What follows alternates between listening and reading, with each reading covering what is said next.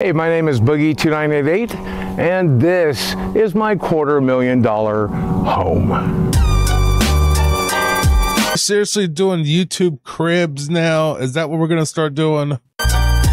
Look at him. He lives in like a really nice neighborhood too, if you look at it. Dollar home. Look at all those houses. Like every house around him is huge. But then he cries about money. Oh my God.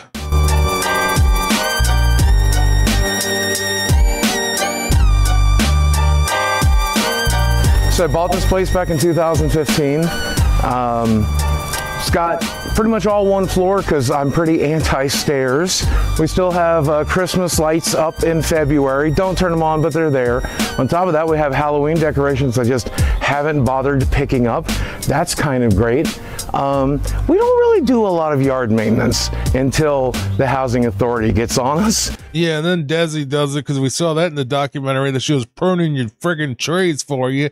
In this area, we got 5 bedrooms. We got 2.5 baths and 5 bedrooms. What do you need 5 bedrooms for, Boogie? One for you and one for your BS. Oh God, someone made that joke actually. You know what? It's seriously, Boogie. You and Desi live together, therefore y'all have 1 bedroom. What are the other 4 bedrooms for? Your crap.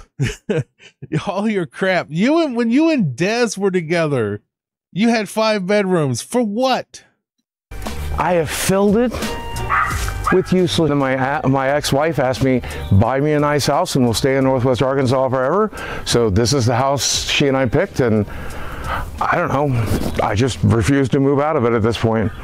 Now, as we come in, be prepared to be assaulted by dogs, okay? Beware of dogs. Beware of dogs. Hi, puppy. Oh, look at babies. I love this place. It's not a place I ever thought I would live in. I'm so... Look how huge his freaking living room is. Oh my God. That's massive. Stoked that I get to live in a place like this. Probably have to sell it sometime in the next year. But for now, it's mine. Can we turn off the royalty-free rap, background music? I mean, Boogie, we don't need that. Use it for the intro. Okay, so here's a space that I hardly ever show because it's my private space, it's my lived-in space, but I'll show it to you. Even though you showed it multiple of your fake videos where you and Desi try to be kid behind the camera. It's been on a handful of videos. It's also always messy, so no judging, but come on in. This is my bedroom. You'll notice there's not a lot of nerdy stuff. There's not a lot of gaming stuff. I wanted it to be like the one normal room that was free of all of that stuff. I also thought maybe I'd have a few women over and maybe they wouldn't want to look at Pac-Man the whole time they were here. One of my more expensive. I'm sure Pac-Man was the problem when you brought ladies over to come in your bedroom. I'm sure Pac-Man would have been the straw that broke the camel's back. Collectibles, my CPAP machine, my BiPAP machine. If I don't sleep with this, there's a real chance I could die. So I have to fill this thing with water every night and pop it on. How do I look? Luke, I'm your father. Is this sexy? I'm never selling this house because of this fucking... You just said that you were going to sell the house though, Boogie. Bathtub. I fit in this bathtub. There's not a house in Fayetteville that has a tub big enough for me. You don't know that for sure, but okay. In fact, it's got room for 2. I know for a fact because I've had several other people in here with me. Boogie, you could just get a hot tub, right? That'd probably be a lot better than having a giant bath. So Boogie doesn't take showers. I don't see a shower head anywhere in there. Well, no, maybe that thing to the left is a shower. Is that a separate shower? Is that a thing when someone has a giant bathtub and a shower? I don't know. Every house I've ever lived in or even been in generally had like a shower tub combo, but he has one of them fancy houses, so maybe he does have a separate shower to his left. You want to see me at my best? You want to see me at my happiest? That's where... It's just weird that if that's a shower, then why is there like this huge step up to get into the shower, If that's what that is. It's gonna be. Look at this. We have a collection of gaming t-shirts. We've got, like, it just seems like if you're in a shower where you got to step like a foot or two up to get into the shower, like that'd be like a prime way to fall out of the shower and like hurt yourself when you're getting out and you're already, you know, you're all wet and slippery, you know? Binding of Isaac, more Binding of Isaac. We've got Boogie merch. We've got Stranger Things. We have Daggerfall. Who owns a Daggerfall t-shirt?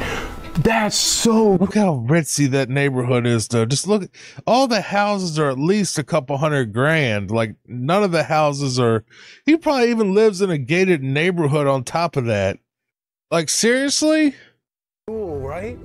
You know, I think someone put it in my comments earlier that the median income for Fayetteville is actually like 28 grand.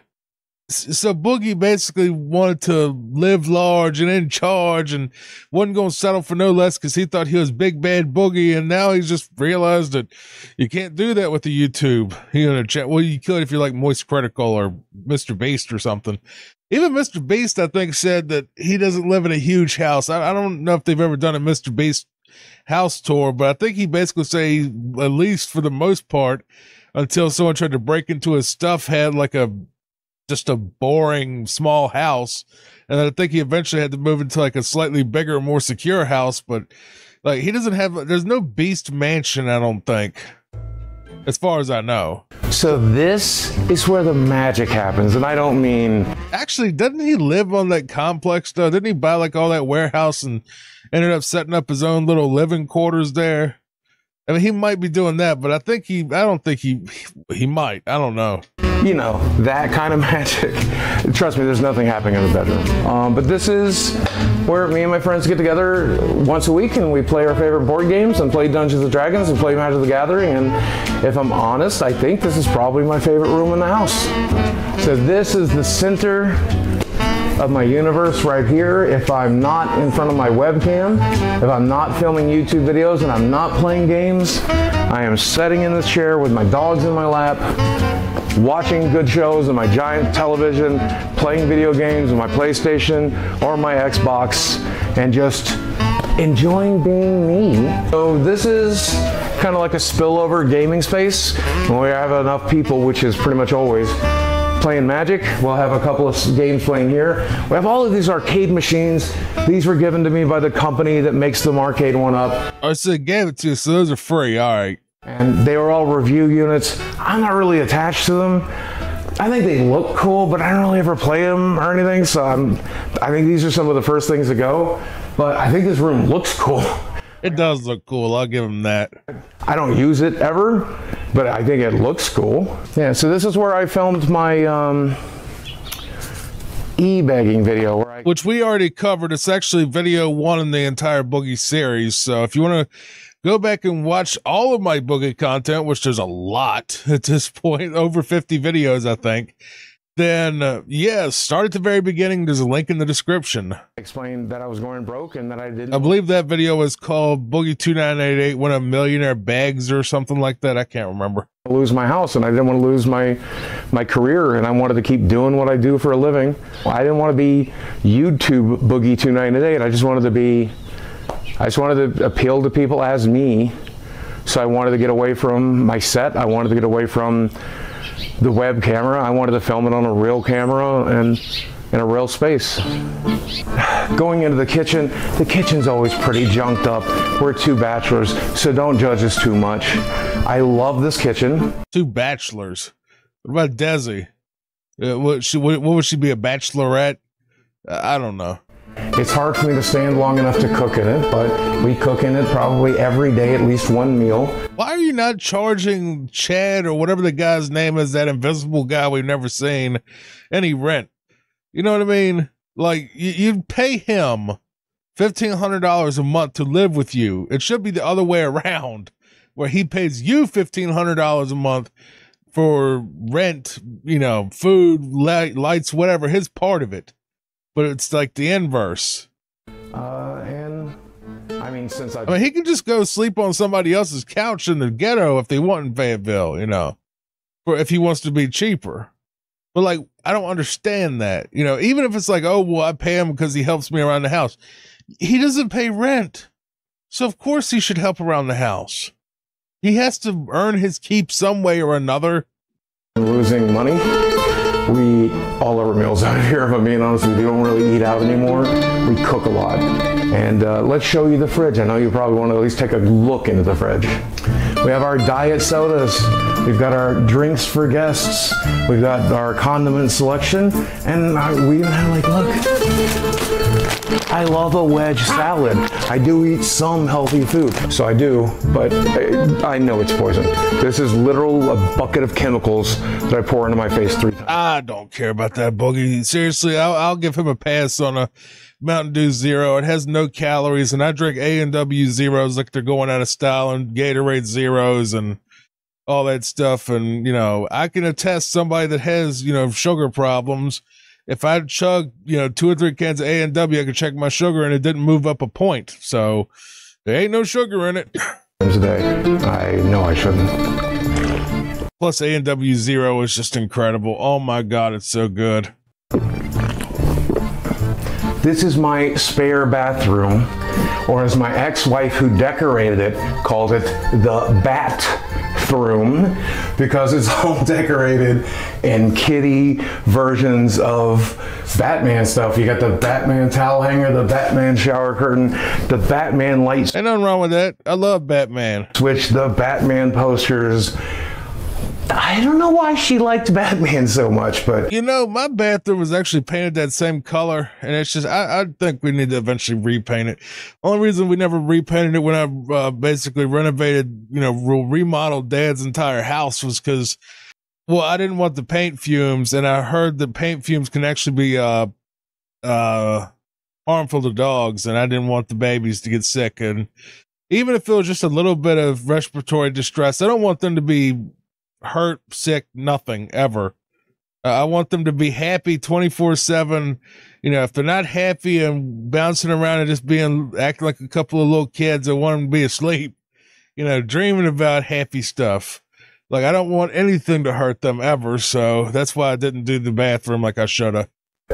This is her bathroom, and it's the one room I didn't change after we got divorced because she decorated it. It's nice to have a little memory of my ex-wife in the house, but also I kind of like Batman.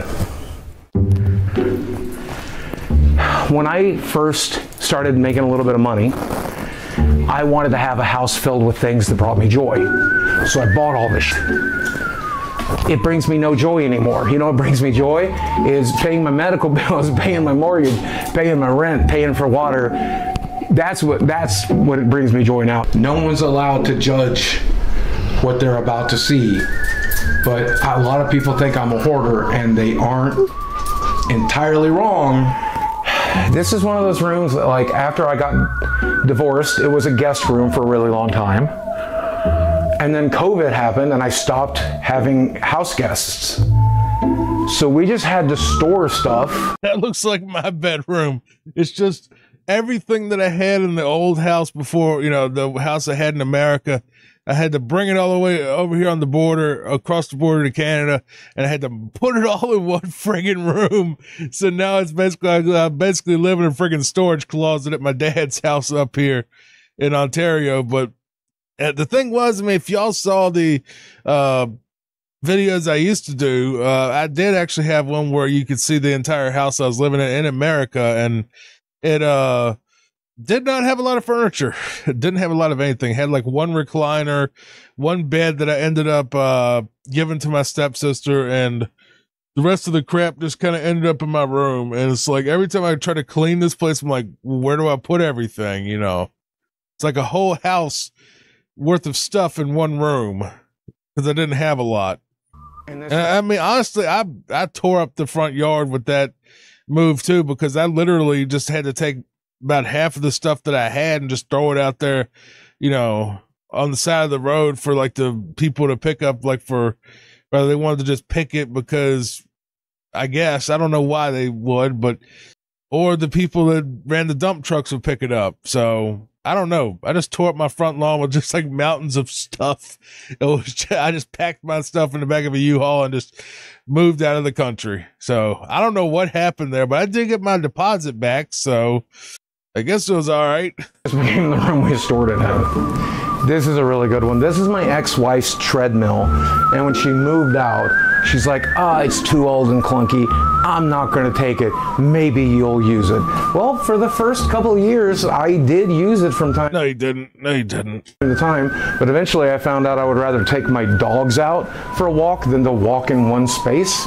So now it's basically a towel rack. You could sell that, Boogie. You know, people do pay, you know, you can get a couple $100 for it. I don't know what a treadmill will go for.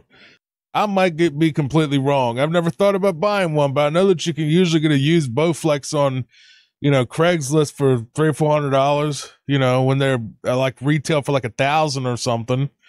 That's what most exercise equipment ends up being, is a towel rack. So, you know, Craigslist, Boogie. I honestly don't know how to get it out of this room. I don't know how we... That's why you put it on Craigslist, and whoever wants it, they can bring their own truck and they can figure out how to get it out of the room. Got it in this room. But if somebody wants this and will give me literally anything for it and can figure out how to get... There you go, $5, Boogie. I'll take the treadmill, then I'll flip it on Craigslist. the hell out of my house, you can have it. I could buy a new towel rack. And I think a lot of people are used to seeing the background. I don't think everybody's really seen the foreground, like what I look at every day. So that might be interesting for you to see. Coming in. Here is my setup, and it's basic, right? The PC from Meta PCs, my sponsor, they really hooked me up there, but everything else, like the monitor, is just kind of off the shelf. Second monitor as well. Here you're going to see a bunch of stuff that I've been selling on Whatnot over the last year or so. All of this stuff is up for sale and up for auctions. Oh my God, that Super Mario Brothers 3 thing right there. I want it. I don't know how to get it, and I'm not going to get Boogie my docs, but I'm going to find one like that because I love that. The thing right in the middle of the little Super Mario raccoon suit thing. On the Whatnot app. Here's some props and stuff that I've used in the background, but also just some collectibles and things that I got from Loot Crate that I just never wanted to part with. I really like some of the stuff, but it's all piled up because there's so many gifts in here. Like, this is all stuff that fans have sent me through the years, or companies have sent me through the years, and that makes me happy. Things I buy don't make me happy. Things that people have given me or sent me